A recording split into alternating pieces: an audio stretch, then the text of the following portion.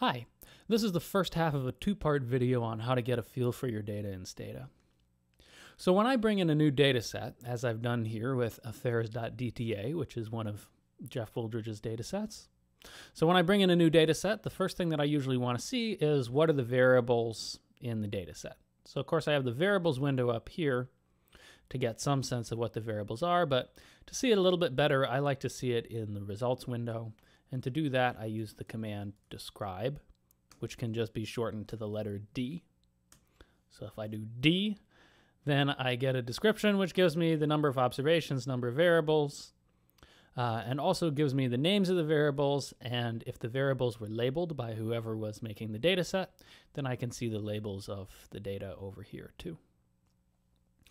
Variable labels can be handy. So for example, I can see relig here. It's going to take the value 5 if the person said they were very religious, 4 if they were somewhat, 3 for slightly, blah, blah, blah.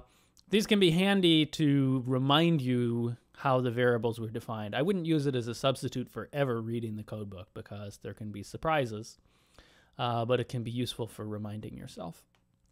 So that's usually the first step that I like to do. And then the next step after that is I like to see what the data actually looks like. So to do that, I use the command browse. And what browse does is it opens up a new window which contains all the actual values of each variable for each observation. So each row represents an observation. So this is the third observation in the data set. This observation has been given an ID number 6 by whoever made the data set. You can see male is equal to 1, so they're male, they have an age, years married, no kids, and their religiosity was 3, which I guess was slightly religious. So this is a handy way to just get a feeling for what are some of the values in your data. The next thing I like to do also is to get some summary statistics about the variables, right? Because it's hard to see what the variables really look like if you have a big data set just by scrolling through it.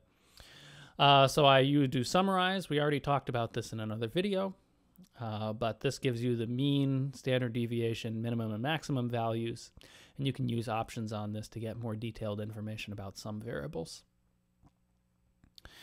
Of course, if I wanted to get even the most detailed information, let's say I was interested in seeing the exact values that n affairs takes. So n affairs is the number of affairs in this data set. Then I can use the command tabulate, which I usually shorten to tab. So I can do tab n affairs. And when I do tab n affairs, it's going to list all the values that n affairs takes. You can see here this is the variable label, number of affairs within the last year. So it took the value 0, 1, 2, 3, 7, 12. So you can see 451 observations had no affairs in the last year. That's 75% of the sample. And then you have some people with 1, some with 2, some with 3. 42 people had 7 affairs, and 38 people had 12 affairs.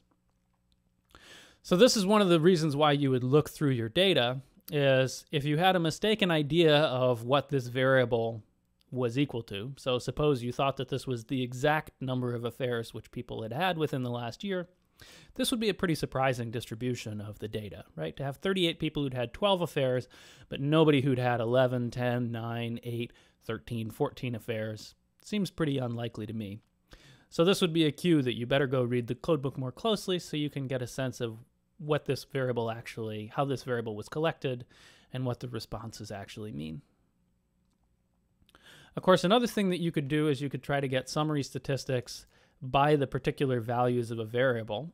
And to do that, you can use the command tabstat. So if I wanted to get average number of affairs by, let's say, I want to do this by rate, by how highly somebody rates their marriage.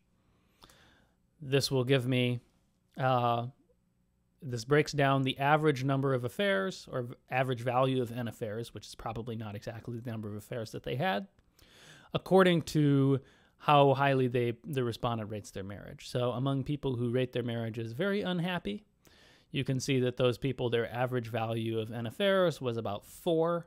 For people who are somewhat unhappy, it was similar. And then by the time you get down to people who have very happy marriages, they're having less than 1 affair per year on average.